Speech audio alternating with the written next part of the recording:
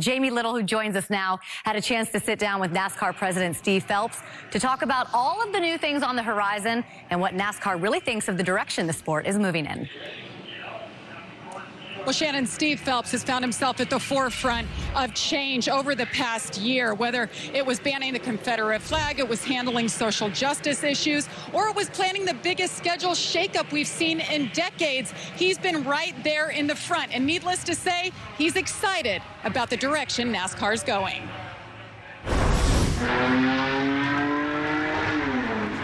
We are in Daytona Beach, which is great. Gotta love it. They're fired up, too. So here we are. Welcome to 2021. We're officially in Speed Week. What did it take you and your team just to get to this point over the offseason? Well, listen, for starters, it's great to see you again, Jamie. It's been a journey, right? So 2020 was it was hard. It was difficult. We stopped in March at Atlanta, then starting in Darlington.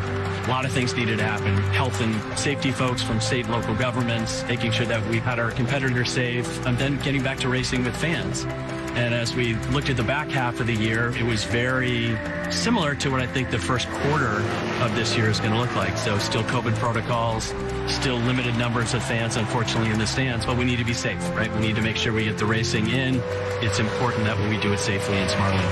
NASCAR has been the leader through all of this. You had our whole industry come together, race teams, drivers, and created a plan and then executed that plan. And it just felt like a tremendous accomplishment. It was incredible to be the first sport back, and then everybody's watching because they were just tired of watching reruns. That's for sure. I think the cool thing for us, though, is with Fox, we were able to put on the Pro Invitationals, the iRacing, which was awesome. We had 8 million people watch.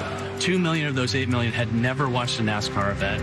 And then the cool thing is they actually came and then watched NASCAR when it was time to get back on the racetrack. Over the years, there have been people that have been quick to criticize NASCAR and just say they're set in their ways, that they're not willing to change and embrace all.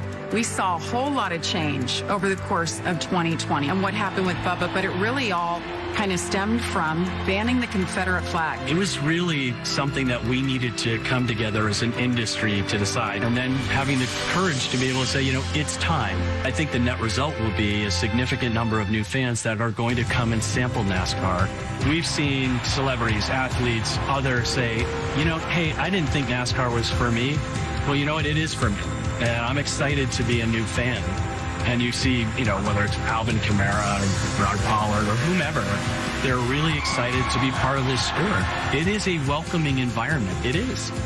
Change is exciting, and this year is going to be a year of change. So what are you looking forward to most about 2021? There's something for everyone in NASCAR now, and I think that's the most exciting thing for me. So is every fan going to love every single race every weekend? They won't. But it's our job to make sure we're putting on the best racing we can.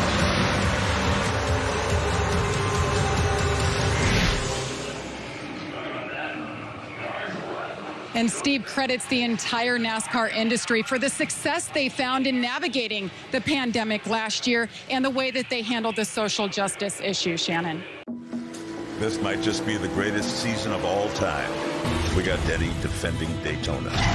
We got Joey, Kevin, and the all-time fan favorite. I'm just here so I don't get fined. The best season ever. For more great NASCAR on Fox content, subscribe to our channel. It's somewhere right around here.